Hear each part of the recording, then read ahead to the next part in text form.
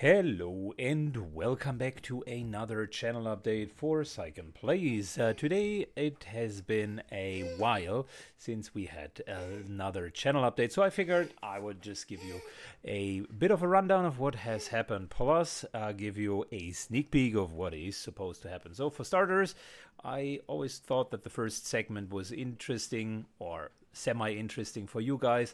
Since the end of last year, we have grown quite a bit. I wanted to welcome the 2,000 members that have joined ever since. Great to have you on board.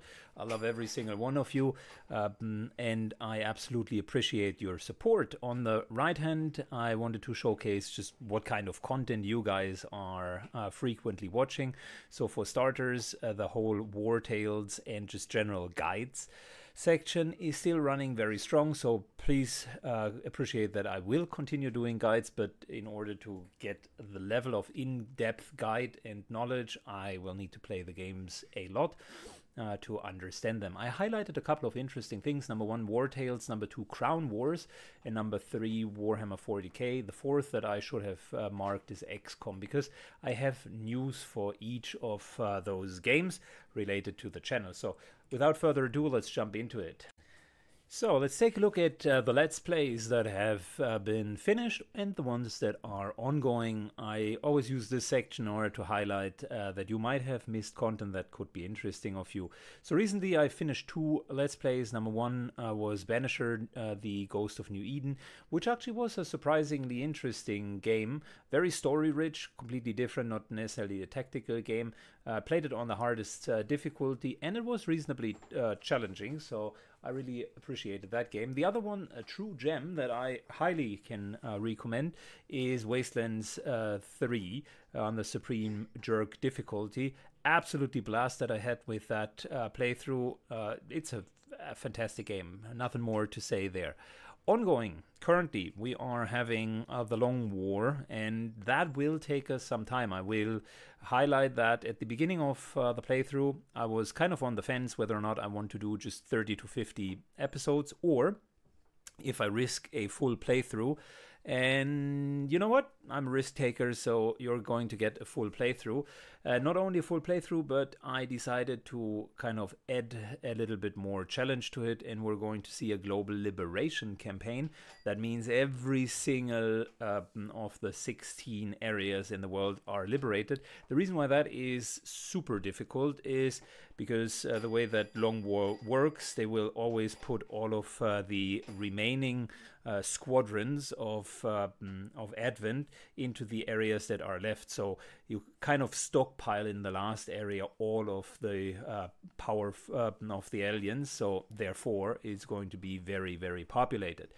Anyways, that's going great, and I appreciate that you like the show. The other show that is currently airing is the Chaos Gate Demon Hunters Warhammer 40k playthrough, which again was a surprisingly good game. This and Wasteland are definitely gems that I found this year, which are fitting nicely into the tactical game genre. So that'll be ongoing for a while, so that's kind of the stable. But what are we going to see on top of that, Syken? Well, great that you ask, Invisible Strawman, that is always asking the right questions to transition between slides. The next topics that are upcoming, let's start with XCOM 2 as content. I appreciate that the Long War playthrough will be long. And when I say long, I'm talking about really, really long. That's one of the downsides of Long War. You kind of not get it done sub 100 missions, maybe less, more than that. So I expect 250-ish missions. And therefore, I appreciate that the interest of something is kind of declining over time. So in order to spice it up here and there, I am collecting Saving Your Disaster campaigns, and I will release them as and when I see fit, just to garner a bit of interest and also showcase normal non-Long War modded XCOM playthroughs. So that's going to be the normal order of XCOM. And as always, once the Long War series is nearing an end-ish, we are going to vote for a new challenge. I have a couple of ideas that you guys brought up. Thank you for providing these. So I'll put them into a bucket as usual, and then you have a big vote, and we're finding out what the next challenge is going to look like. As for non-XCOM 2 upcoming content, I already mentioned it in one of the comments. I fell in love not only with the Warhammer 40k universe that happened a long time ago, but also with a Rogue Trader, which is a CRPG in the Warhammer 40k universe. And after I played the Chaos Gate game, I figured I want to get the itch for Warhammer 40k scratched just a little bit more. So I looked into Rogue Trader, and that was a great decision. I don't want to preempt too much of the game, but it is an excellent CRPG. Deep tactical elements that I was surprised about, and it has a good amount of Warhammer 40k lore, so I'll be doing a full playthrough of that as well. It'll be, again, a bit longer. I appreciate that the CRPGs typically aren't like 30-hour games or 40-hour games. They are a little bit longer, but I am jumping into unfair and even unfair plus difficulty without knowing anything about the system, so watch me suffer. Then one of the other upcoming Let's Plays that we're going to see is going to be Crown Wars. I've recently did a mini Let's Play on that game, and it has been so positively received, both by you and also by me personally, that I thought we might want to dive into it and do a full playthrough. If you haven't seen the game, check out the mini Let's Play of Crown Wars. You can also put a character application there if you want to be drafted. That is, in a sense, a medieval XCOM 2 game where you're replacing the XCOM classes just really with a medieval setting that is featuring the 100-Year War between England and France. It has reasonably deep tactical battles. We have to see how that holds up throughout the game, and it has a base kingdom building plus a character level design and permanent death. So what is not to love with that? It seems like a really good game so far.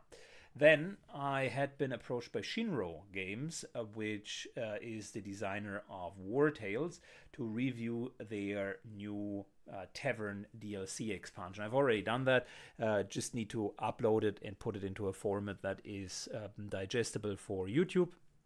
It won't be super long, and it won't be the typical War Tales like battles and fighting Let's Play, but it will be a bit of an Let's Play of the features of that DLC.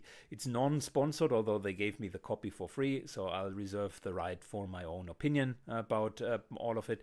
And we're going to just take a look into War Tales, since it is the number one, from a viewer perspective, number one source of views on the channel. I figured I'll just do a little bit more War Tales as well. And then finally, the new release of the Diaries of Death, which we have done about 1.5 years ago in Skyrim Requiem. So many of you asked me to come back to the Diaries of Death. The challenge that I had with it was not so much that I don't like Skyrim. I think it's an excellent game, and we could revisit the characters that are still alive. There are a couple of challenges with it, though. Skyrim, although being a vast and pretty sizable world, does have limited content at the end of the day. It's a single-player game, and I did like 9 series of Diaries of Death. So at the end of the 9 series, we were kind of at a point where the content of the game was vastly explored. Yes, there were a few endgame options that are still available, but believe me, it's not that interesting to see that that content, because it's a lot of grinding and then at some point buffing up enormously to take down certain end bosses. So if you are interested in that type of content, leave a comment down below and I'll reconsider. Maybe I'll do a Requiem playthrough. But my idea was to find a spiritual successor and still keep the hardcore element of it. So it just so happened that the YouTube algorithm suggested me a couple of hardcore games, one of which was World of Warcraft Classic. And since I was baffled by the idea that you would play an entire playthrough of World of Warcraft without dying. I figured, you know what, that might be exactly the type of challenge that I would like to take onto the channel. So we're going to do kind of Diaries of Death, but from Series 10 onwards. The studio set has now been changed, and instead of using Requiem, we're going to see a little bit of World of Warcraft Classic. The idea behind that is I chose the first class in the first playthrough just to get a feel for how you guys like it. We're going to see Frost Mage, and we're going to see leveling as far as possible until the inevitable demise comes, or playing even at level 60 if that hasn't happened before. Then afterwards, and that leads me to my idea of the voting on the channel, I will put up a couple of community votes for the next Diaries of Death run. And what I would give you as an option is to select what class you want to see. I will play whatever.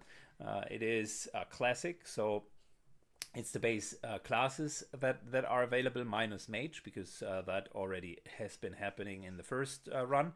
And in the comments, I would ask you to place a name and a race suggestion. The funniest or most fitting or just most handsome name will be chosen.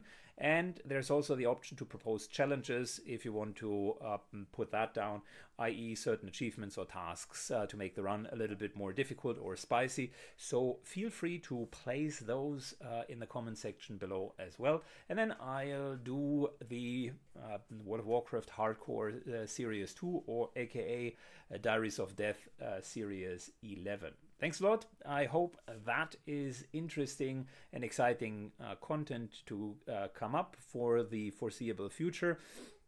As always, remember guys, and gals of course, I appreciate your viewership. I absolutely love your comments, so please let them coming, and see you in the next series. Bye bye.